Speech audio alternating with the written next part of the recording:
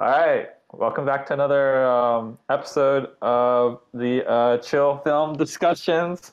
Hello and Happy New Year, everyone. Whoever's watching this, um, or whenever you watch this, this is our first episode of 2022, and it's been a while since we've chatted because of the holidays, but we're back, and we're back with a banger because this one today we're discussing a very popular film, a recently released popular film called Spider-Man: No Way Home.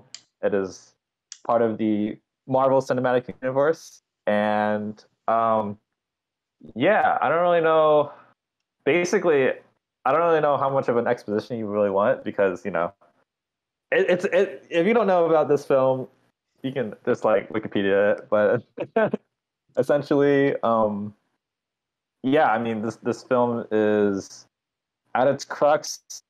It is, to me, it's a fan service film. It is like ultimately like at its crux, it's a fan service film. It's essentially, I mean, this is going to be spoilers, so this is you're like, if you haven't watched the film, this is your last warning because I'm just going to go straight into it. Some deep spoilers. Yeah, there's a lot that But goes on. That's surprising. yeah. But essentially follows Tom Holland's Spider-Man and his friends and family from directly after the events of Far From Home, where Mysterio reveals his identity to the world. So this Tom Holland Spider-Man has to navigate those issues, and he wants to undo it. And doing it, he inadvertently allows unwanted guests from other universes of Spider-Man to come in and toy around with him, including other iterations of Spider-Man, Tobey Maguire and Andrew Garfield, which is always a very nice treat to see because, of course, that's a big fan service. A huge reason why a lot of people love this movie. From my perspective, I hadn't seen Tobey Maguire's Spider-Man, but I've seen Andrew Garfield's Spider-Man, and even in spite of not seeing Tobey Maguire's Spider-Man, I still really much enjoy this movie. I think in terms of a film, in terms of like how they brought like a huge cast, they did a very good job of like navigating while also like focusing on Tom Holland's Spider-Man and his growth emotional journey, because he suffered, and it was very evident that he suffered, and he had to go through some inner demons basically to mature into a spider. Yeah, but for the most part, I think execution wise, fantastic, acting, fantastic. Overall, just like all the nods to the different previous films was really great. Just to see, and the chemistry between the actors was very good too. But a couple of like, I guess, small bitty things that I would nitpick about. One is, I guess, like, yeah, I was kind of confused about the whole Sandman sort of situation where he was like comes out good, and it's like helping Spider-Man. He's like, wait a minute, and he just like flips. Wait a minute, I don't trust you anymore. I don't like what's going on, and he starts becoming antagonistic, and then becomes like part of like the symbol villains in the final battle. That was a bit weird for me. Although to be fair, I haven't seen the third Spider-Man, Tobey Maguire Spider-Man, so like I don't really get his. He wasn't like one of the hugely like prominent villains in this film, so like yeah, maybe there's something there that I don't understand. And then another thing, like there's a couple of very plot convenient things that happen. Like for instance, Doctor Strange, like just straight up, like Spider-Man just basically evading Doctor Strange, like winning in his battle against him to grab the cube in the mirror dimension when Doctor Strange could like easily 1v1 him. Like that was his plot convenience. And then another, I guess the one last thing was, and I know like and I guess um in this universe, like technology is like huge thing, like but like they're technologically advanced, like technology is like way ahead. compared to the other universes maybe, Yeah. but like Yeah. it was a little bit con- convenient. Like there was a whole montage of like they're creating all these like antidotes for all the villains, or like just like not antidotes, but like they knew what to do to create what would heal or save the villains from their ailment or Ailments. Yeah. whatever. Yeah. It just was, and there was like a montage in the school laboratory, and they were able to just concoct everything very quickly. Like that was like I understand technology is like really much advanced in this universe, Right. but like it was it was convenient enough to garner a note. It was noteworthy because I thought it was like, wow, this is very plot Yeah.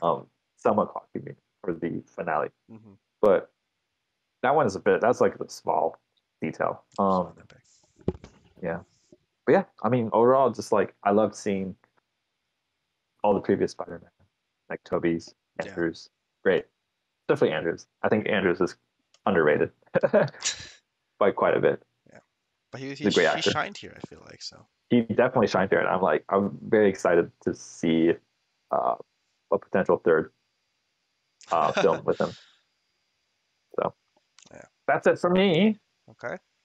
Um yeah, I mean, I think, you and I probably have very similar opinions about the movie. Like, I thought it was very fun, a great Yeah, movie to watch and sit through. Very, as you said, a lot of fan service. I don't know if I, was probably the, captured all that fan service, but I definitely enjoyed it, right? Having all these, crossovers with the different, franchises, coming in.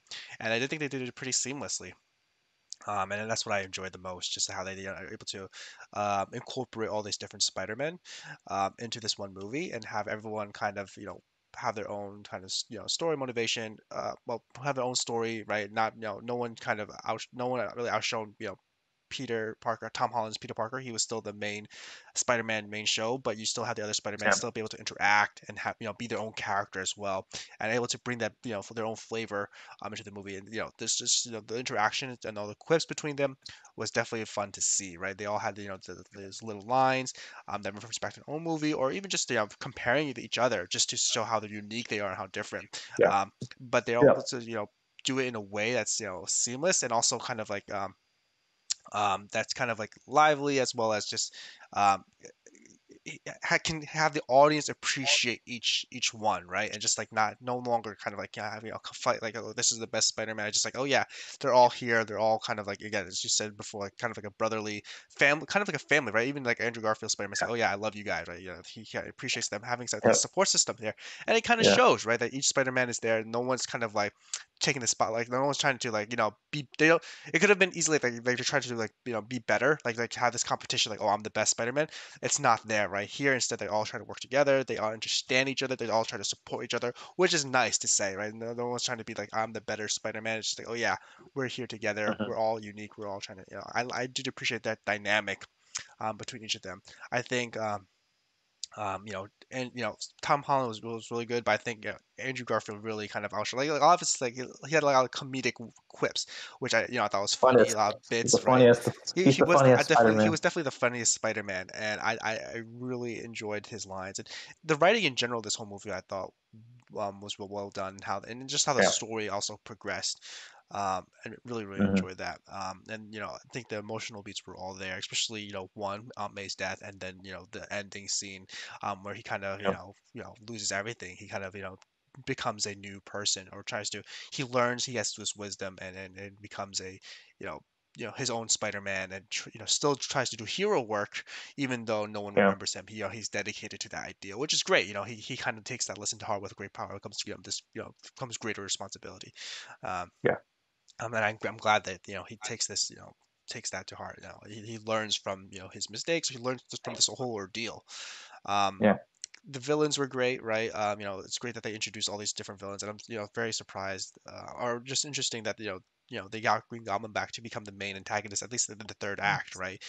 To fight yeah, against, and they bring it back from the first movie. And we get the fight, an MCU fight between Green Goblin and Spider-Man, so that was interesting. And Defoe's performance of it was stellar, right? Just how he's yeah. very Oh menacing, yeah. and it's very enjoyable. So I love their performance as well. Um, Mhm. it's also interesting, again, have this magical component, but that kind of takes a back seat after that starts the premise, right? That kicks off the whole movie, but then Yeah. again becomes just a Spider-Man movie. The magic is kind of yeah like there because they had to get the magic box as the MacGuffin, right? But Yeah. it starts the movie, it becomes the way the why the movie starts. But again, this whole movie is all about Spider-Man, which again it's great, it's interesting, exciting to watch. How would Peter Parker, Spider-Man, deal with this ordeal in this situation? And he does in his own way. He suffers from his consequences, which I like. They Yeah. easily could have made it a way that he kind of brushes it off or does something else. But I like that he makes a decision, he sticks with it, he sticks with his ideals. He suffers for it, he pays the consequences for this decision, and then Yep. it's a big change that happens afterwards, right? Things have changed now.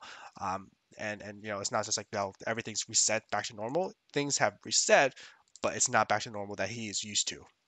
So I did enjoy that aspect. Um, yes, there were a few plot points, plot holes. I think you kind of mentioned, which bothered me. I think what you said about like Electro. Actually, now that I think about it, kind of just like how Oh does he yeah, I know forgot to it, mention right? that. I was Yeah. just like, oh yeah, that's kind of a bit How do you weird know now his that I think about Peter? it. Yeah. And then also like Yeah. the whole last spell, I wonder how that worked in terms of like who would affect and who would would affect other Spider-Mans. I think this kind of resonated with me just because like oh like you kind of you had this emotional connection with all these Spider-Man and all these Spider-Man fix these villains, right? So how will that be when they return back to the universe? How does the spell work? I think that's a bit some Yeah. unanswered questions there. Probably not too major of an aspect, but something that maybe I wanted to have addressed or just maybe cleared up a little bit more when they try to finish that spell. I think they could have done that, especially now that you reintroduced Doctor Strange, right? It could have been something I think that could have been explained a bit more. Yeah. Um, Peter. and I think you're right. Like the whole Spider-Man versus Doctor Strange, while it was an amazing fight, visually it was great, right? It's just it was kind of weird that Spider-Man can beat Doctor Strange, especially outsmarted him. And yeah, he says it's math and whatnot. This is his aspect to do, but I don't know if this is something that again resonated with me, just having a Spider-Man beat Doctor Strange. So um, Yeah. yeah, I think you know not too much for me to I think pick apart, but there's just some things that again stuck out. Um, um, for me when watching. But I, again, overall, very very enjoyable film, and how they For do it. sure. So Yeah. No. For sure. I mean, yeah. Willem Dafoe's performance. I forgot to mention. Shouts to the villains, especially Willem Dafoe. yeah. Willem Dafoe, like man, makes me really want to watch the first Spider-Man. Because his performance was phenomenal. Or was Yeah, very good. yeah. Cool. All right. So with that said, we're gonna do our ratings. I would give this film a solid 9. Solid 9. Solid 9. Like I said, like would highly recommend. I mean, to be fair, I think part of it is of course the nostalgia, like having seen some iteration of Spider-Man before and like enjoying those films, or at least enjoying the actor who played Spider-Man in those films. But um, I think his story, yeah, just it gets yeah, it's definitely a good like character development story. I really appreciate it. It hits a lot of the emotional beats. Yeah, I think in my mind for a good story, and yeah, no, very enjoyable. yeah, Would recommend. yeah. I think my rating is probably also a 9. I think. I, Oh, we're like the same exact person again. yeah, I mean, we both very much enjoy the movie, and I think there's some things I would still change. I mean, it's not like I mean, there's things enough that I would change about the movie, like like I think some of the plot holes or some of the pacing maybe, but I think overall it was just a Yeah, fun, enjoyable movie, and you just see this interaction, just the writing, it was fun to watch. But yeah, there's still some things maybe I would have changed, but does not again does not ruin the experience. It's just something maybe personal preference and how I would build it. But it was enough for me to say yeah, not like maybe a 10, but again yeah, fun throughout. Love the performances, love the writing, love the story, character plot, and all of that. So it was a great movie, very very fun.